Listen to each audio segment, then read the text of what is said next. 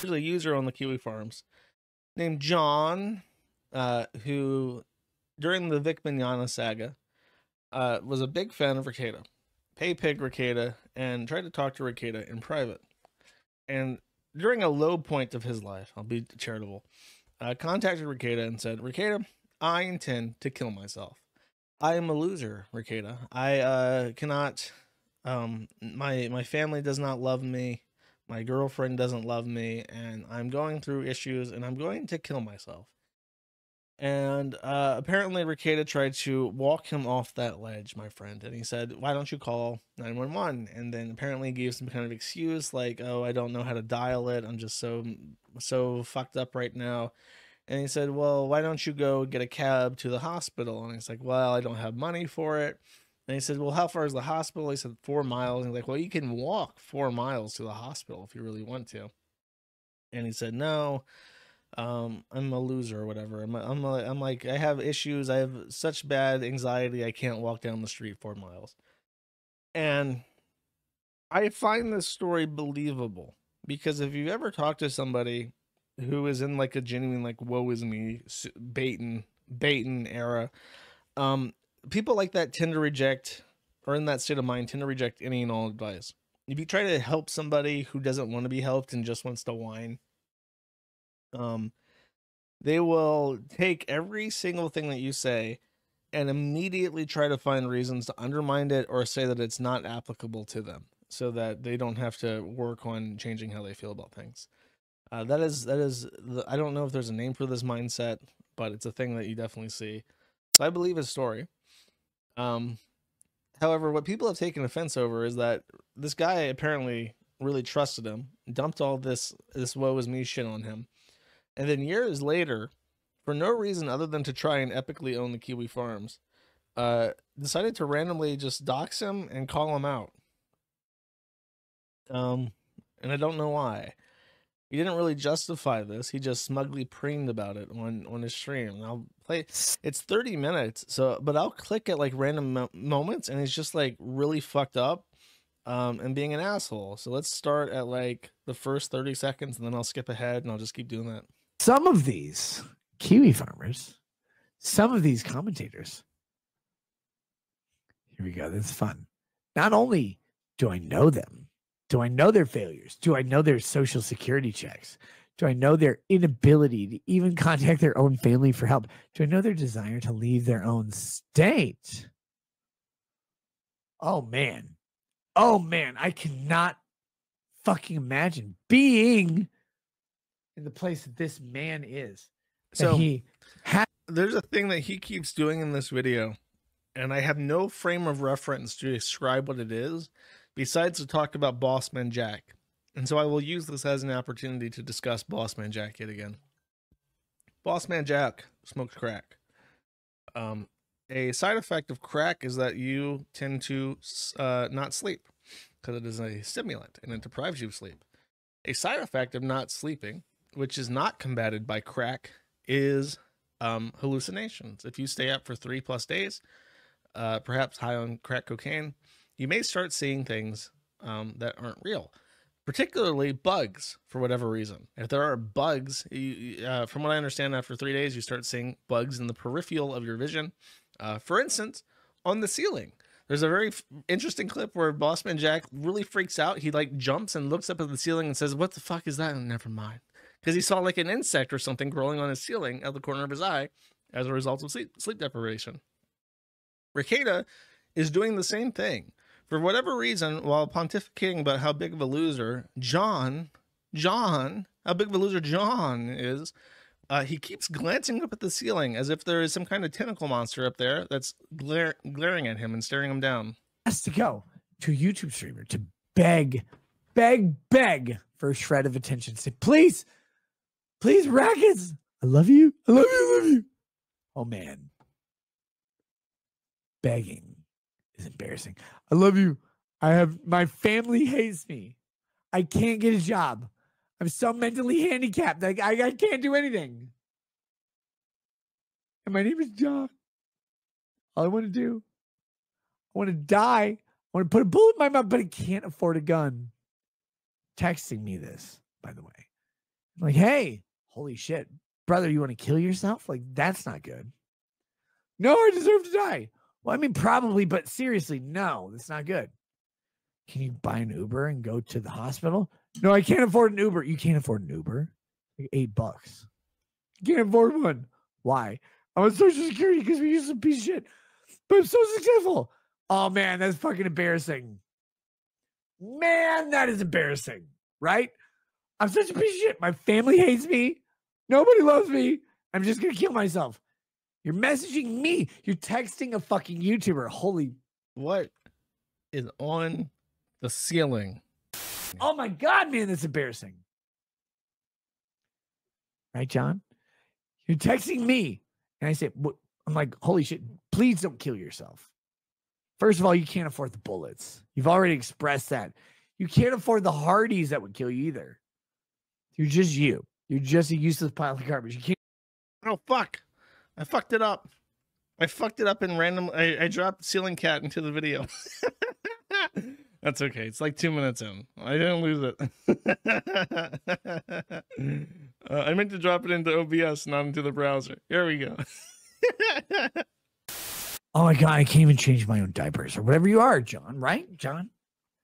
Right, John? You remember this conversation? John. And literally said, John, if you do not start walking to that hospital and ask for some help, I will call 911 because you are too incapable of saving your own life that you will call the only friend you have on this fucking earth when your family and friends have disowned you. And you're sitting there. What was it New Mexico or Arizona? I don't remember. John, you tell me. You're sitting there in this Southwest state full of illegal immigrants. This state will save every person on earth except you because you're white, John. Because they expect you to save yourself. You had no one to call except when someone you paid $5 a month to be your friend. And then they did give you friendly advice all the time. They talk to you, right? Because you reached out. I know. So on the other side. I'm so embarrassed. I'm so pathetic. I so want to kill myself that I'm going to go to the clinic. John, I have to put Nick Rekieta in Minnesota. I have to put Nick Rekieta of Minnesota is my emergency contact. I'm still his fucking faggot's emergency contact. Still there. Here's why. Okay, now we're set. We're protected. I talked this man off the ledge. Hours of time. Hours of time. Please, just don't kill yourself. Life is worth this. Life is. It's like he's asking for permission from Ceiling Cat. He's like, should I mention that? Should I really say this? It seems like it might be bad spirited. Yes, meow.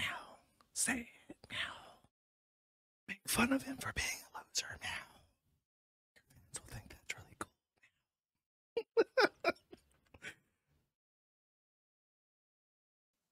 I don't care about the $5. I care about, please don't kill yourself. At least be killed by a black. Just walk to the hospital, you useless piece of shit. All you have to do on earth is get up. Here's how you not suicide, guys. Let me give some fucking advice to you. You know you not suicide? Instead of putting the gun in your mouth, you just set it down. You stand your fat ass up and you start walking towards the clinic. That's it. It's literally the only thing you need to do. I'm like, John. He's like, I'm going to kill myself. I'm like, John, you can't afford a gun. You can't kill yourself. What you can do, buy a Caesar salad from McDonald's and die that way. It's like, I don't even like Caesar. I'm like, unless he's in your ass. I got it. Okay, I'll freeze frame. I was waiting for the right freeze frame. The McDonald's salad rant was a nice addition to it. So there's a part, I don't know if I'll be able to find it because it's a 28-minute long video, but there's a part in this where he realizes, I think, just a little bit what a huge dick he sounds like. So he starts to like reframe the prior 15 minutes of unhinged ranting and says, Oh, he's a hero. He really starts talking about God, like I saved a life. I saved a life. I told this guy, even though I didn't know him, and I didn't even really like him. I told him, don't do it. Step back from that ledge, my friend. Step back. I saved a life. Like he goes on and on about what a hero he is for not encouraging this guy to kill himself.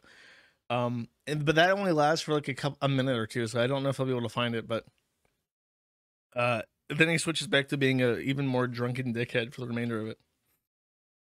Actually, I love honestly, the best thing that YouTube has added in forever is the transcript. Save a life. Okay, perfect. Oh, okay, this is a great part, actually. Okay. How do I help you? Just help me live through the night. All right, here's a simple answer. You don't have any friends, which means you also don't have any enemies. No one's coming to kill you. The only person who can kill you is you. How about you just not kill yourself and instead go to a hospital? So again, motherfucker walks to a hospital. On my recommendation, I'm like demanding, send me pictures of what you see. Maybe when you see the hospital, since there's two ceiling cats, maybe one of them is trying to rein him in. Like there's a good one and a bad one, and the one's trying to rein him in, and the other is telling him like, "No, keep going. You're doing great. This is awesome." See the sign. I want you to do all these things. I want to make sure you live through the night, because literally, if you were a cat woman, a cat, 50 cats, a cat woman. Oh, he's talking about cats now. Uh-oh, the cats are. You laid down in your state, they would fucking shit in your mouth till you had toxoplasmosis. And then we'd eat your skin. That's how embarrassing you were, John. Text me. Show me that you're getting there. Call a fucking ambulance. Finally gets to the hospital. He doesn't die. Doesn't kill himself. You know what he does instead? Goes on to Kiwi Farms. Tells them what a piece of shit I am. Holy shit. I have faith in this guy. I trusted this guy. I have faith in this guy. He's such a garbage person. The things he believes aren't true at all. And yet, he asked me to save his life. You know what he never asked me? Hey, man, are these things true? Well, no. No. You save a person's life. This is quintessentially Kiwi Farms, wrapped up for all of you. Is a person whose family has disowned them, will never have a significant other, whose government has disowned them, whose employers have disowned them. They sit on some internet all day watching some person begging them to save their life. And when they do, they're appreciative for a moment until that person stops paying attention to them. And suddenly, well, they're eating 22 LRs all day. And you go, I tried to save you by just John. Okay. So, I want to recap what he said because I have been listening. Some of you may think I've been distracted this entire time. No, that's not true. It's not true. I've been listening intently to what the wise words he has to say. Yeah, his argument is that because he saved his life, I guess he assumes that this is like in Japan. Is it Japan that has the thing, or is this like a fictional thing where it's like if you save someone's life, they then owe you their life and they're like your slave? Am I thinking of like a movie or something? There's some kind of movie that has a trope like that. But that's what Rekieta seems to think. If he saves your life, if he tells you, don't commit suicide, you therefore owe him a blood debt of his entire life. Life debt. There you go. Star Wars. That's Wookiees? Okay, yeah, he thinks John is a Wookiee. John, you're my slave now, John. And so he has to stick with him through his entire life. And he can't ever say like, wow, he's really fallen off the wagon. Because, there's no way there's no generous interpretation where a guy actually does feel indebted to you and then sees your drunken, unhinged rant taking orders from invisible ceiling cats, that he might think, wow, I don't want to see this person who I respect and who I owe such a debt of gratitude to, in such a miserable circumstance. There's no way that could happen. That's ridiculous. I'm sure your story is compelling. Have fun with that. Oh, always remember, dude, that your story is compelling. Have fun with that. Is he? Yeah. Wait. Critics of you are. Because the critics of you are generally embarrassing. You find this out. This is the thing you don't realize as a non-streamer, a non-professional online person. People who reach out to you as a normal person are normal people. People who reach out to you as a professional need professional help often. They'll beg you to do the thing. Ask you, please, please, please save my life. And you're like, dude, I can't save your life. I can't do anything. I can barely go to a grocery store. Please save my life. And so you try. So he again he's trying to say what a hero he is, but there's that one line he hints at it for like a second, and now I realize what's going through his head. He thinks that if he just says John's pathetic, and he tried to kill himself, and then he told me all about it. He thinks that he can personal army his critics and divert attention onto him. Like in his drunk brain, Devil Ceiling Cat has told him, throw John under the bus. They will be too busy making fun of him to make fun of you anymore. That's what he's thinking. All of the Vaz Defrons licking they can get. Please, thank you, thank you. Oh my God. Like, this really wasn't that expensive of whiskey, but okay. They'll do that. And then when it's gone and they can't have another sip, they go, motherfucker, you betrayed me. You betrayed me. You're like, I didn't betray shit. Like, I just offered you a nice thing. Took it or you didn't took it. You'll always frame it as betrayal. You know why? Their failure stems from their inability to take accountability for who they are. Their demand to blame everybody else. So, of course, they're not going to start blaming themselves when you call them out. Is there like an ounce of fucking self-reflection in that one, buddy? All right, let's skip ahead. There's actually, I want to show, is this the one where he shows what he was drinking? He was showing off a bottle, and it was like 120 proof whiskey. It was the highest grain or highest alcohol per volume whiskey that I had ever seen.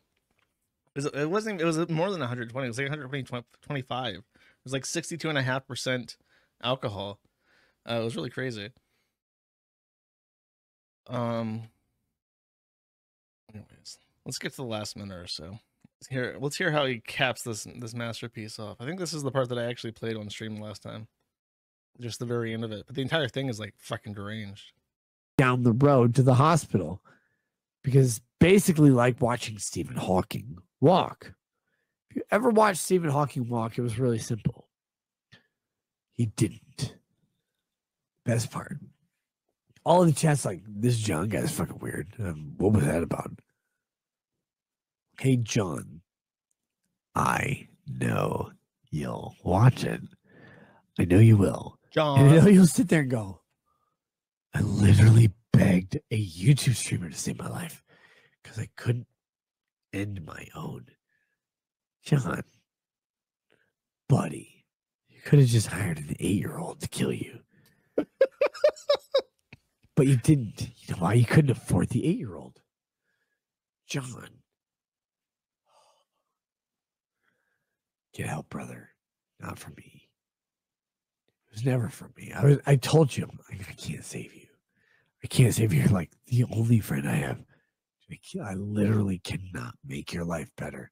You're the only friend I have. I'm not your friend, John. I never was. But you do pay me $5 a month. That's nice. I can't afford $5 a month. Well, you're gonna. Because I want you to know, John, fake love don't last. You're an embarrassment to yourself and humanity, John. All you had to do was look at yourself in the mirror and see what every other masculine man I can't stop sees. listening. I want to stop Look at yourself in the mirror and but go, I can't. fuck. Way harder than I thought, and I'm still fucking embarrassingly ugly. And then you walk away. John couldn't even do that. You know why? We'll figure it out. Okay, here we go. I cannot believe. You cannot believe the guy. Oh my by god. the way. I was wondering, who is that verified user in my chat? What? And then I realized it's Botrix. And I thought, I don't have a bot in my Kick chat. I have Bossman Jack's chat open still. I wonder how many of my messages have just been Bossman Jack's chat since I opened it to show RuneScape playing.